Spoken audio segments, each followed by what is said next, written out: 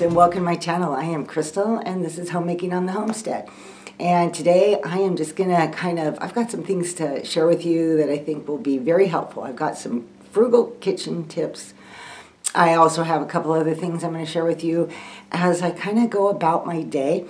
Right now I'm in my living room doing the intro of this video because my husband is up on the roof pressure washing the roof and getting the moss off the roof. So when you live in a very rainy climate, moss is just a reality of life. And so every couple of years he goes up there and scrapes off all the moss. It makes the roof last longer, and he's in process of doing that, which makes noise in the kitchen. It's not really bad, and I am going to go into the kitchen, but I just wanted you guys to know if you hear anything in the background, that's what you're hearing, because he's got to get his stuff done and I got to get my stuff done. So, hey, it's just the way it goes. I hope you all had an amazing Easter. As I'm filming this, Easter is actually tomorrow. So that's one of the things I'm going to be doing in my kitchen today. I've got a little pie to make that was actually an inspiration by one of you ladies, so I'll talk about that in a minute. And like I said, I've got some frugal tips and I'm so excited to share this with you. So right now, I'm going to move into the kitchen and we're going to take it from there. So one thing I need to do is I have a half a dozen canning jars there that need to go down with all my other canning jars. They are from food that I have used recently. I also have sitting over here some lemon juice, lemon flavoring, eggs, butter. They're sitting out to kind of like room temperature so that I can make a pie with that. Because this is the day before Easter, we're not having any big Easter plans. I asked my husband what he wanted to do for Easter and he said a barbecue. So I'm like, okay, I can vary from tradition, right? And so I was thinking, okay, I'm going to make, tomorrow I'll make the potato salad, or maybe I'll do that later today, who knows. And I wanted to make a pie though for our dessert, something very spring-like. I was reading the comments on last Friday's video, and one of you ladies talked about a lemon sponge pie that she had made using the patent pan pie crust that I had shared. And then she said it was actually an Amish recipe. And I thought, really? Okay, I've never heard of it. But I went over and grabbed my new trusty Amish cookbook, Cooking from Quilt Country, and sure enough, in this is a lemon sponge pie. So that's what I am going to do today, and I'm really excited about that. Also, I got an email from one of you ladies, Adrian, that shared with me a link on YouTube of Marsha Adams, the author of Cooking from Quilt Country, who had a show on PBS in the late 1980s, early 1990s, I believe, and they have all the shows on YouTube. I'm going to leave a link because so far I've watched one, and I'm wanting to watch some more of them. It was so fun to watch her cooking the meals, so it actually kind of inspired me, so I'm kind of excited about that. Anyway, okay. Let's see. A couple things came up that I needed to do and something that I bought, and I thought, ooh, I'm going to talk about some frugal kitchen tips because we all could use a way to save a little bit of money nowadays, right?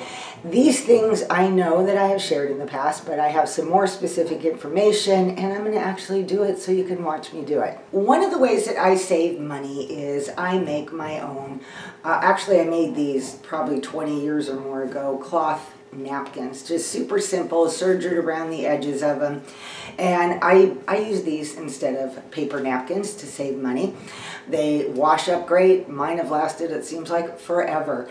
And I do use paper napkins, but usually it's to do things like clean grease out of a pan or whatnot.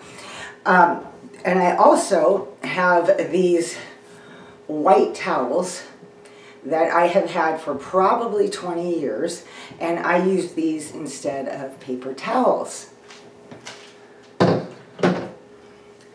It's been on my mind for a while, as I started out 20 years ago with a huge stack of them, and over time, that's a lot of time, a lot of washing, some have just gotten beyond repair. They end up in my husband's shop and he uses them for car maintenance and whatever else.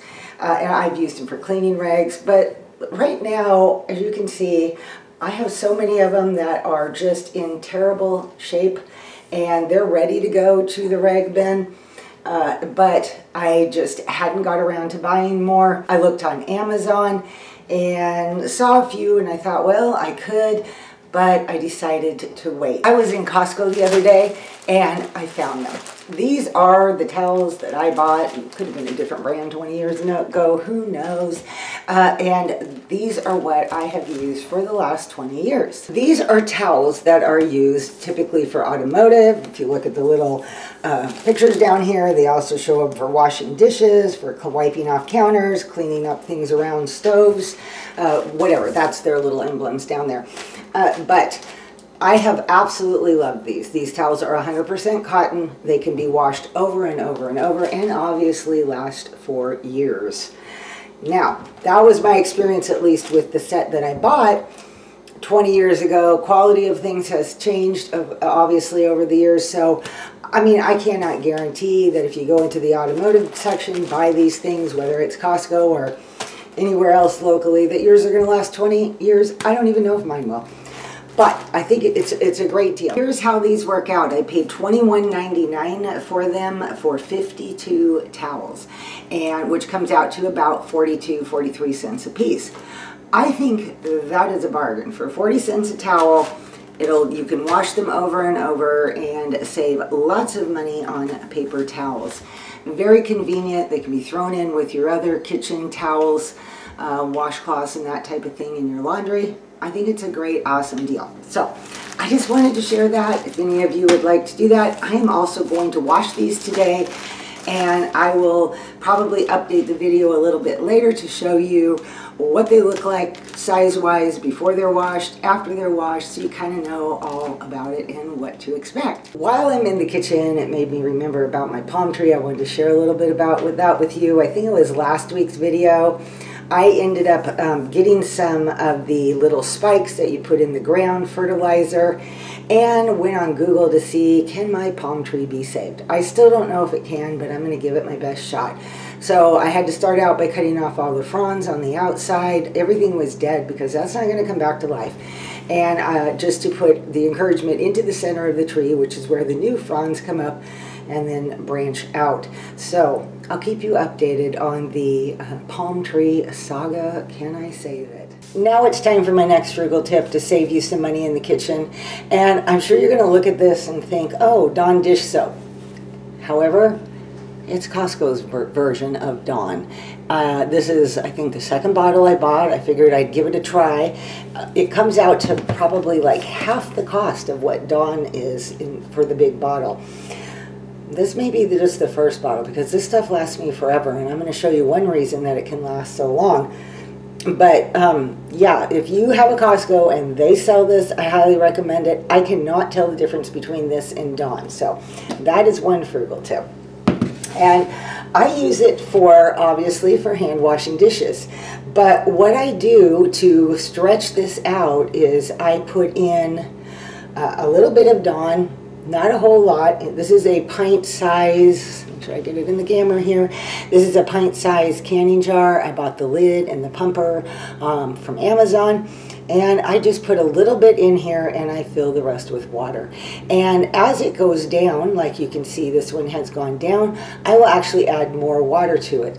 This washes a ton of dishes and it does a great job. I don't find I'm using more of it just because I have watered it down. And now I'm going to show you what I do for my all-purpose cleaner. In the past I have made tons of all-purpose cleaner. Different recipes, tried all kinds of things, and ended up finding this, and I love it. It works amazing, and it cleans. I use it for everything: kitchen countertops, stove, table, bathroom counters and surfaces. It is just an amazing, cheap, very frugal, all-purpose cleaner. I'm going to show you what we're going to do. So when I have used up some of my Dawn dish soap like I have here, it's really simple. I take off the lid, and I carefully add a little bit more water. I say carefully because you don't want to end up with a whole lot of suds in here. And that's all there is to it. I put this back on and I am good to go for quite a while longer. To make this all-purpose cleaner, you're going to need an empty spray bottle and your Dawn or your Kirkland. dish soap. And in here, I literally add just a few drops. I don't add much at all. I don't even know if you can see, it's kind of, not sure about the light, but it's kind of stuck to the side. That's it. That's all I put in here. And by the way, this is, I believe, a 16 ounce. Yes, it is a 16 ounce spray bottle. Now comes the easy part. I once again carefully fill it with water. You could also add a splash of vinegar for some extra cleaning power, and that would keep any suds at bay. Sometimes I do that. This time I'm not going to. I'm just filling it up with water. And now that I have it almost full, I put the lid on and I gently do this kind of a number. I just cleaned off my kitchen counters a little bit ago and was getting ready to make this so that I could wipe down my counters. So I'm going to show you how well it works. And there we go. I have a nicely clean and disinfected counter.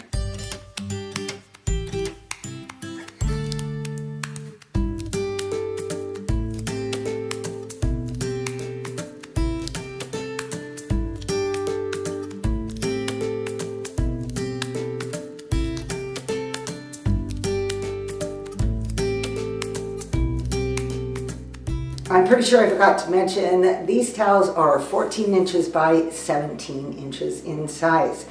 I am going to wash them now and then we're going to see how these turn out.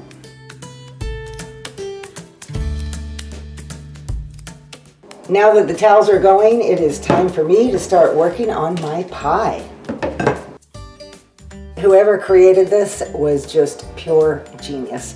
No rolling, no nothing. I shared about it before. I just love it so much, but that's it. It didn't take me any time at all, and I have a pie crust ready to go. Now let's make the pie.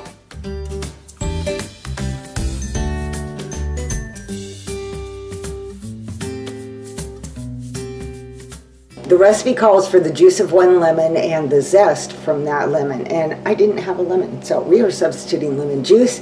And according to the back of the lemon juice, it is 3 tablespoons of lemon juice from the bottle. That equals about 1 lemon. I am also using probably about 1/8 teaspoon of lemon flavoring, or you could use lemon extract to substitute for the zest. I am in editing mode today, and I realized yesterday I didn't even tell you guys anything about this pie. It is absolutely delicious. It forms like a lemony custard on the bottom, and the top is kind of soft, spongy, sweet. It's not too sweet. It's actually kind of light and nice. I thought it was great. My husband had seconds, so I knew it had to be good if he was going to have seconds. So anyway, that's the update on this amazing lemon sponge pie. My pie is out of the oven. My towels are in the dryer, and it is now time to change the sheets. And because the weather is warming up, it is also time to fold and put away my down comforter that we have been using all winter because it is just getting too warm at night. So let's get this done.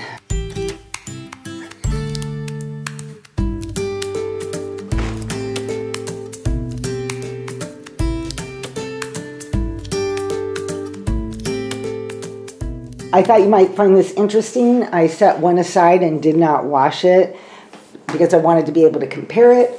And here they are after they have been washed. And you can see one of my very old, very stained ones right next to it. They held up great though. I feel like I'm making good progress on my day. If you hear background noise, that's husband outside mowing. So he's gone from the roof to the grass now.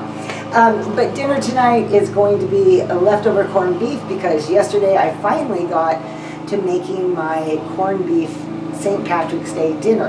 And now today I'm taking the leftovers and we're going to make corned beef Reuben sandwich. I had already bought some rye bread and put it in the freezer, so I pulled out enough to make sandwiches. I'll probably have 1, husband will have 2. For cheese, I have some Havarti cheese that melts really nice, tastes really good. I think typically you're supposed to use Swiss cheese, but that's just not going to happen because that's what I have. I also have sauerkraut because we like to put sauerkraut on our Reuben sandwiches. And I am going to make up a little bit of, you know, just kind of a quick kind of Thousand Island dressing type taste spread for these sandwiches. I don't have a recipe. It is just, for me, a combination of mayonnaise, pickle juice, and some ketchup. And I just mix it up to taste whenever it tastes right, which would be very similar to Thousand Island dressing. Then I know I've got it. Well, my day is about over. My husband's day is over. He just came in a little bit ago, and I'm gonna make some sandwiches here. We've got potato chips to go with that, and a salad I have in the refrigerator. I am gonna take my apron off and relax for the rest of the evening. We're probably gonna just sit out on our deck and enjoy this beautiful sunny warm evening. I really thank you guys for coming along with me today. I hope you found some of my frugal kitchen tips to be helpful for you. Leave me a comment below if you've got something to share or any other frugal tips that you could add. We'd love to share all of those great things. I hope you guys all have an amazing week ahead, and I will see you all in my next video. Bye-bye.